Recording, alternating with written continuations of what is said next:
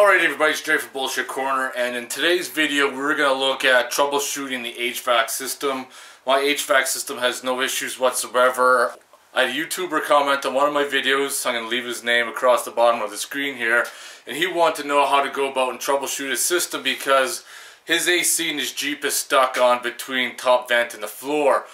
So, without physically being there and troubleshooting what his issue is, I'm going to presume that he's suffering from a vacuum leak somewhere. This video is just going to be about what lines to check and a quick explanation how the vacuum system works. Unless I physically remove the dash from the Jeep, you're not going to be able to go about and see where all the vacuum lines go once it enters inside the cab. So this is I'm just going to show you where the vacuum line comes off the engine, where to look for, where the most common places you're going to find a hole in your line or something, and where it connects everything else. So anyways, I'm jabbing on. Let's get fucking to work here.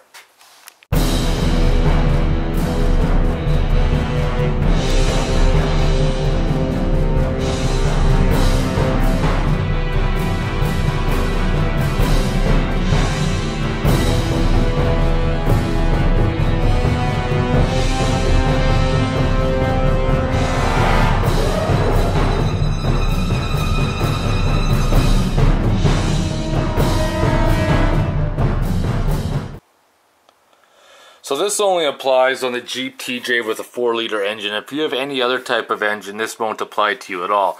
So on your intake manifold, you're going to see this line right here, and it ties into your intake manifold. Ignore this white line.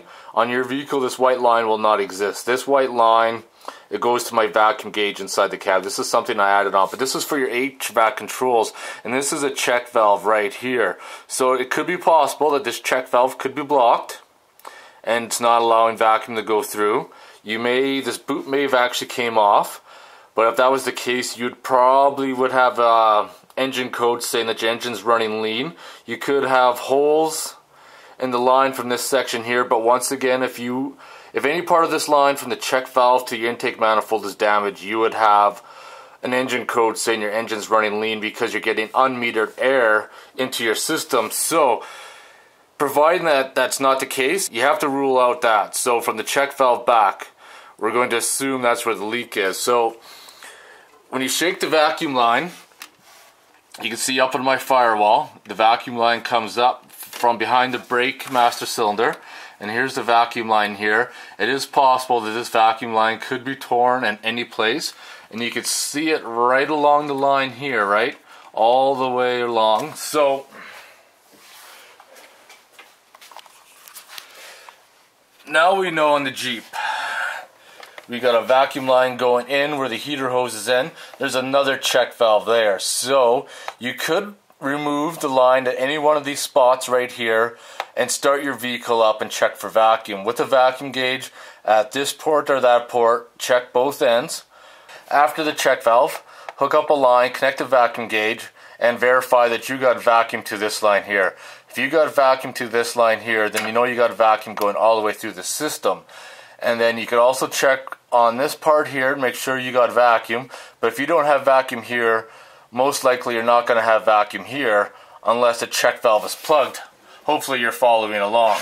And then the line goes behind the computer right here and goes into behind the cab. So now inside the cab, everything's operated by vacuum, and I'll see if I can zoom in. There's 2 vacuum lines right there. Those are part of your HVAC system, the blue and yellow ones in the back corner. It's hard to focus on them. So there's 2 vacuum lines there. Like I said, unless you're going to physically remove the dash, it's going to be hard for me to try to explain to you how this works. So now we got the HVAC controls pulled out here. So all your vacuum is connected at the back here, all these lines. So if I should still have vacuum in my system, so when I move the selector, you should be able to hear the vents in that still move.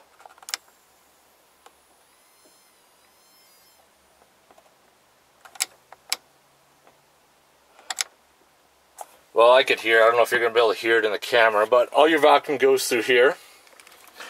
Right, and then over here, whoops, you got more vacuum lines here and goes into the heater box And where those two lines come in from inside, I tried peeking around, but I wasn't able to disclose where they come from. But if you can verify that you got vacuum to this part here, you may have a stuck actuator then. Now if you want to check if you got vacuum to the switch, unless I'm wrong, somebody can correct me on this, but I'm going to assume this black line is your vacuum coming in from your outside source, because everything else is color coded to different vacuum actuators on the system.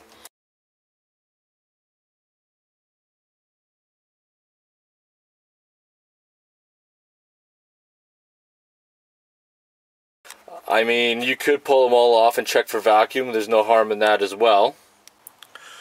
So basically, if you can verify that you got vacuum all the way to where it enters the cab itself, you know your vacuum is leaking somewhere else. So if you can confirm if you got vacuum going to the selector switch itself, you may have a stuck actuator somewhere. But since your vacuum is stuck on the default, defrosted floor, I know when I was pissing around with my vacuum and trying to get the vacuum gauge to work properly, that's where mine would default to. I'm going to suspect if you don't have an engine code, you got a leak after that check valve to where it enters the cab.